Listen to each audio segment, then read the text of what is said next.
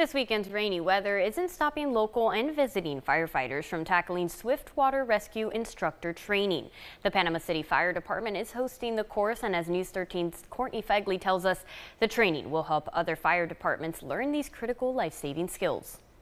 The Panama City Fire Department teamed up with firefighters from across the country to become swiftwater rescue instructors. These skills are critical in an emergency involving moving water. Moving water up to one knot or 1 mile per hour or more is considered swiftwater.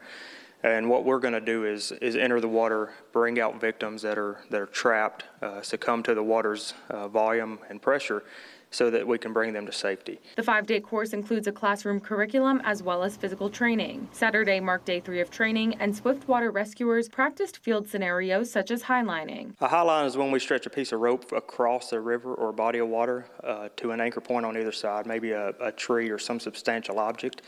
We take a boat, put it on a trolley system with a set of pulleys and ropes. We're going to pulley or trolley that boat out to the middle of the river or a creek or stream, and then lower it down to the rest, or wherever we're going to do the rescue at, to the patient. Panama City Fire Department officials say certifying firefighters from outside of the community will enable them to do in-house training when they return to their departments. We can take Swiftwater Rescue 1 and 2 back to our agencies, teach our guys, our women, how to be swiftwater rescue technicians. Panama City Fire Department officials say they just want to give back to locals and surrounding communities, especially those that helped Bay County during Hurricane Michael. If we're called upon to assist with a natural disaster in the state of Florida for a deployment, we can take those trainings and those assets with us and help other agencies and pay them back the kindness that they paid us. In Panama City, Courtney Fegley, News 13, Panhandle Strong.